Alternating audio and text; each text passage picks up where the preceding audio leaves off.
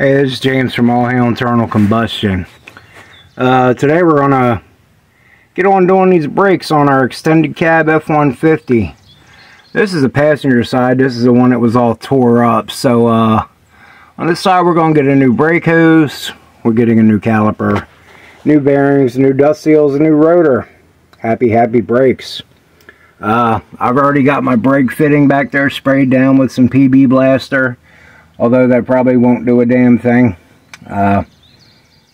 This is either, I've already tried to put a wrench onto it and give it a little turn, and it didn't feel like it wanted to cooperate.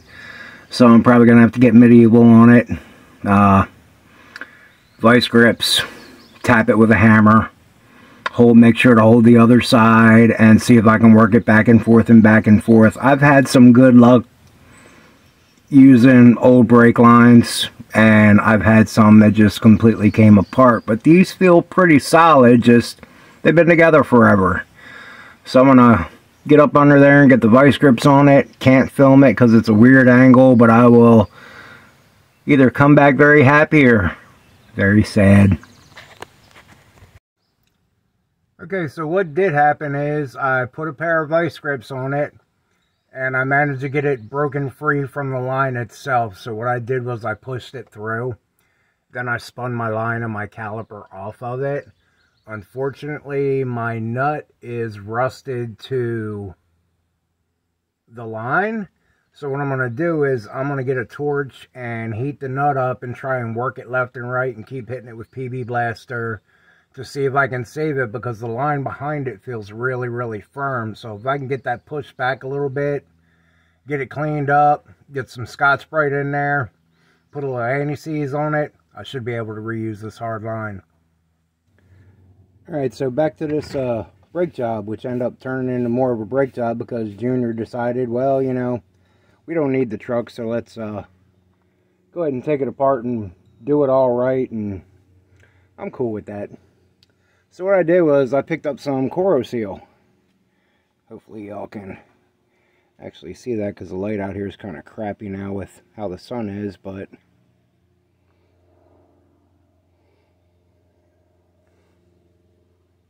there we go. Got this stuff off Amazon. It was 50 bucks for a whole gallon. And what you want to do with it, you prep it just like any other surface that you're going to put some kind of a sealer or paint onto. You remove all your heavy flaky rust and spray it on down with carburetor cleaner. Now the surface is prepped. So what you're going to do is you're just going to go ahead and take your Corroseal and brush it on there. And as you can see, it goes on kind of milky and white looking. But when it dries, it's going to dry to a black finish that we found is actually pretty durable. I'm going to go ahead and do the nuts and everything too, because this way it'll keep it sealed until we get in here and have to do any more work to the truck. But yeah, I put this stuff on the frame of my 82 Ford pickup truck and then painted over top with Rust-Oleum, and it's held up really good. And we've also just used this stuff by itself, and it held up really good after 2.5 years. So if you're looking for a less expensive alternative to like Por 15, which is a great product, but man, it's expensive, give Corroseal a try. It's 30 bucks for a quart and 50 bucks for a gallon. So that's why I just went ahead and got the whole gallon, because I pretty much use this stuff on everything, and I know I'm definitely going to use the gallon. It'll probably take me a while to use the gallon, but who cares? It doesn't really harden up, it doesn't really go bad, and it has a vinegary smell to it, which always makes me want some boardwalk fries, but I'm very far away from the boardwalk. So I'm going to go ahead and keep Corrosealing this, and once it dries up, I will bring you guys back and show you exactly what it looks like when it's done. Alright, it's kind of hard to see in the light, but as you can see, I got the Corroseal on there and it dried up. There's a couple spots that turn brown, and it says on the bottle if it turns brown, then it has some kind of a chemical contamination in it. So I'll go ahead and scratch some areas up and give them another little touch up, but this thing is pretty much ready to go back together. Junior's over working on the other side, so I'm probably going to start putting this side together and keep going with this thing till we get the brakes done. Alright, we got our backing plates all cleaned down and painted Ford blue, and I got those bolted back up. And next thing I'm going to do is go ahead and pop the new rotor on here. Junior's back there putting the bearings into it and the new dust seal. So, get to that next. Okay, I got the new rotor on there, and it was kind of a juggling act, so I didn't start the camera when I was doing it. But what you generally want to do is you want to take a little bit of grease and wipe it around your spindle where your seal is going to go. Then you want to make sure your bearing is packed inside of your rotor. Go ahead and slide it all on there. Make sure you got a fair amount of grease inside where your outside bearing is going to go, and that bearing is greased. Then you want to make sure you put your washer on there and your nut. We're not going to set the final tightening of this until we get the wheel on, because what I like to do is put the wheel on there, jack it up, and set my bearing. I usually like to get 1.5 spins out of it. And then that's where I'll set my bearing at, put my retainer on, and put my cotter pin into it. So we're pretty much together as far as the rotor goes. I have to get the caliper, put the new brake line in, and of course get the brake pads and make sure I got all that stuff together. So once again, we will be back. Okay, another thing you want to do before you put your calipers back on, put a super light coat of grease on here. Right here where this slide is, underneath where this slide is. So now the juggling act ensues.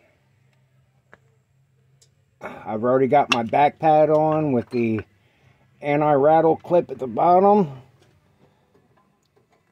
So go ahead and slip this in here. Push it in at the top. Bring the bottom in. Now I've got my lower slide and my bolt, and there's also this clip that goes in there, so let me go ahead and throw all this in. Alright, as you can see, I got everything together. I just need to tighten my bolt up down here on these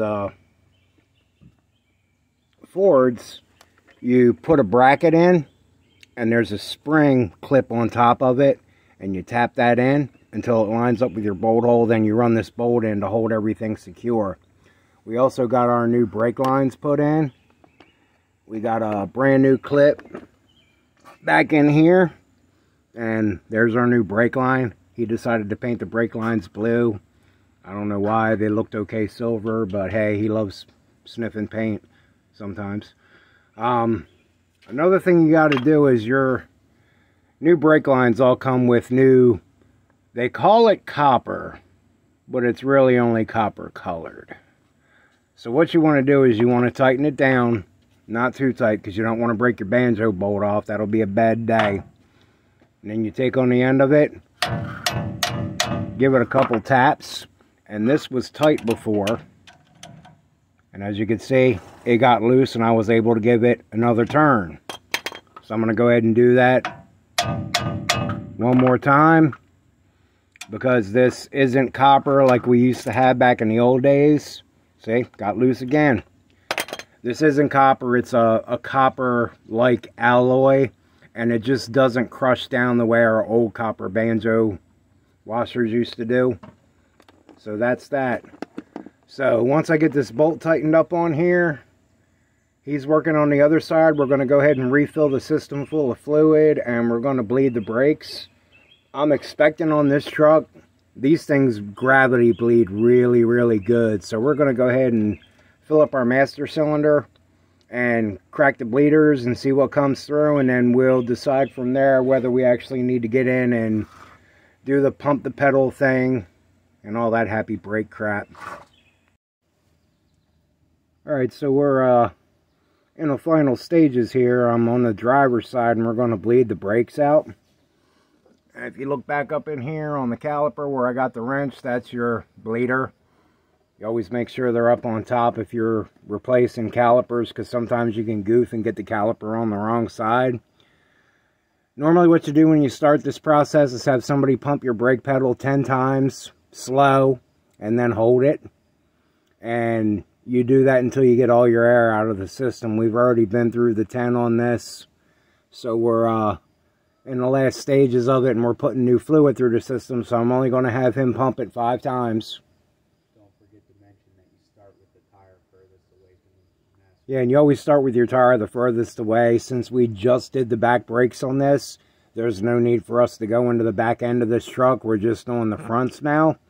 So you would start with your rear passenger side tire, then move to your rear driver's side, then move to your passenger side in the front, and this would be the last one, the driver's side front wheel, because it's closest to your master cylinder. Right.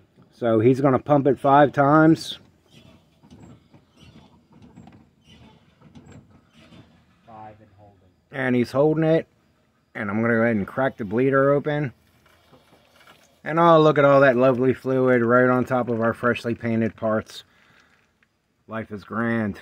I'm going to have him go ahead and do it again. Pedal is really tight. And the pedal is super tight. That's always a good sign. 5 and holding. Going to open it again. All fluid, no bubbles. And that is going to conclude the brake job on the good old F-150. And as you can see, we replaced everything, because we just did exactly the same thing in the back. So now all the brakes around the entire truck are matched up and new. So we're going to get to putting the wheels back on the truck, and then we'll go ahead and set the bearings, and this particular job is a wrap. And we're back, 1 1/16. So we're going to tighten this down a little bit. Okay. 1.5. 1.5. Perfect. Now what we're going to do is put our retainer clip on after we wipe all the dirt out of it. And I need a new cotter pin. And then we got to go find a new cotter pin. Alright, so we got the right cotter pin for the job. We're going to put this cotter pin in. Oh, it doesn't fit in the hole. You want to make sure you're using the right cotter pin for the job. And you got a thin one here. But look how far it almost falls through there, you know? You want something that kind of fits, not snug, but it should fill the hole nicely. So, you get that, you put it in sideways. Ugh, jeez. Okay. Take the long side and you wrap it around like that. You cut that extra off because you don't need it. Right, then you just wrap this side around. Don't need that either. Right? Usually give it a little tap. Tuck it in. It'll be alright because it'll be behind our beautiful new little dust cover. Look how pretty that is.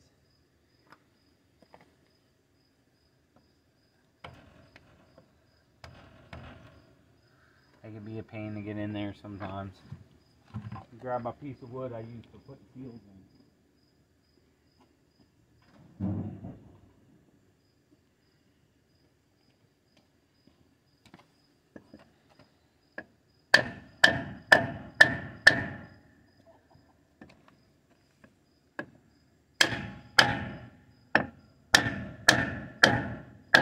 Hopefully I didn't dent it. I did. Damn it. It happens. But you always want to make sure and give your wheel a spin after you get your dust cover on, just to make sure nothing's clicking and clacking. That sounds good. Alright, so that's it for the brake job on this. We're going to put our center cap on, put the other wheel back on, but this truck is back in service right where it belongs. And we're going to get back to that prelude in the next video. Hooray! Alright, this is James and James from All Hail Internal Combustion. Make sure you like, subscribe, tell your friends, tell people you don't like, I don't care, tell your cat. If your cat subscribes, that's cool. But see y'all next time. Thanks for watching.